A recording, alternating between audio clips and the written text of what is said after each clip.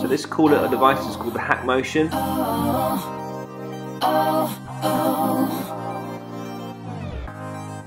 It measures your wrist angles throughout the whole of your swing. We're just going to solely focus on extension or cupping and flexion and bowing of your wrists throughout the swing. So let's give it a go.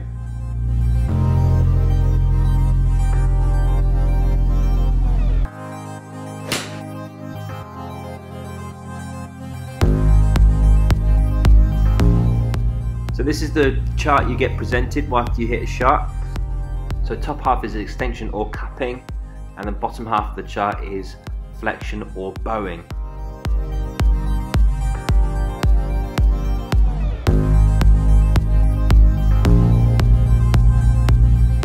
Using the Hackmotion has revealed that I have a stable extension to flexion style swing. So let's have a look at my swing. So as you can see, it's very linear line. That means to say my wrist is very stable. During the downswing, the left wrist is gaining more flexion or bowing. While at impact, the left wrist has stabilized the amount of flexion, creating the club face to be aiming at the target for a greater amount of time. From the data collected, we now know the following professionals have got extended to flexion type swings.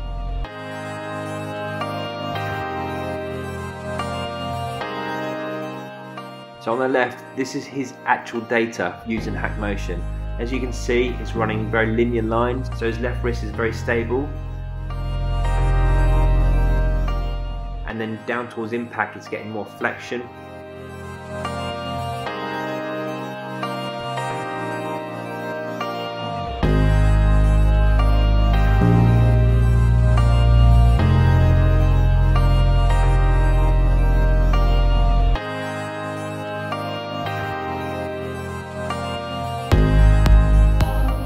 The left wrist may not be so stable compared to other swings.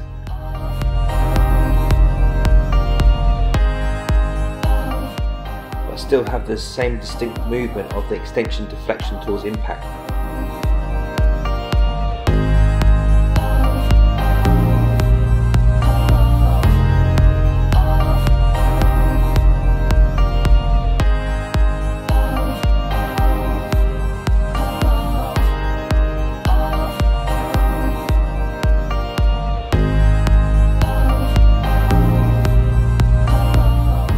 So if you'd like to learn to get a stable extension to flexion style swing, you need to match up a few things. A common fault is overloading while at the top of the swing. This makes it difficult to get more flexion on the downswing. These two training aids may prevent from overloading at the top of your swing.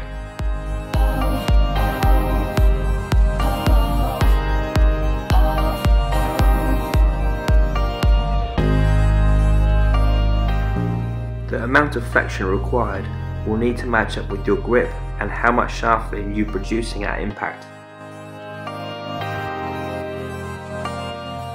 Typically with this swing, you would see more of a draw shaped shot as a stock shot.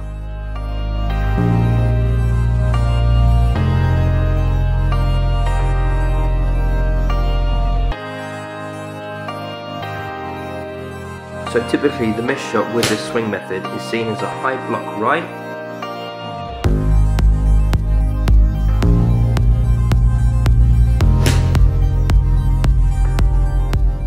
and then a low left shot. So for more information, feel free to contact me, subscribe to my channel, and thanks for watching. Later guys.